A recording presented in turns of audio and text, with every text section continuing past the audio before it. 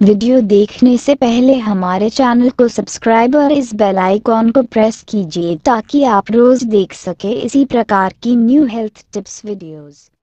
दोस्तों, शायद ही कोई ऐसा व्यक्ति हो जो घी के फायदों के बारे में ना जानता हो। मनुष्य के जीवन में घी के सैकड़ों फायदे होते हैं, लेकिन क्या आप जानते हैं कि घी को औजार पर लगाकर संभोग करने के कितने फायदे होते हैं?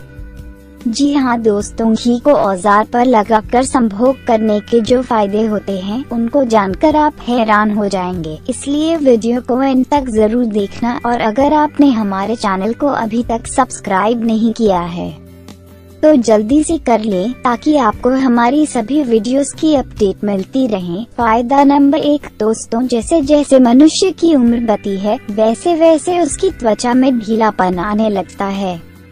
यही बात महिलाओं पर भी लागू होती है, क्योंकि उम्र बढ़ने के साथ साथ उनका गुप्तांग ढीला होने लगता है। लेकिन अगर आप घी लगाकर संभोग करते हैं तो आपकी पत्नी का गुप्तांग कभी ढीला नहीं पड़ेगा और आपको संभोग का पूरा मजा मिलेगा और आप अपनी पार्टनर से कभी बोर नहीं होंगे। फायदा नंबर 2, अधिक संभोग करने या अधिक मत मारने से पुरुषों के औजार में कमजोरी आ जाती है और औजार की नसें काम करना बंद कर देती है। लेकिन घी लगाकर संभोग करने से मर्द के औजार की बेकार नसें फिर से काम करने लगती है।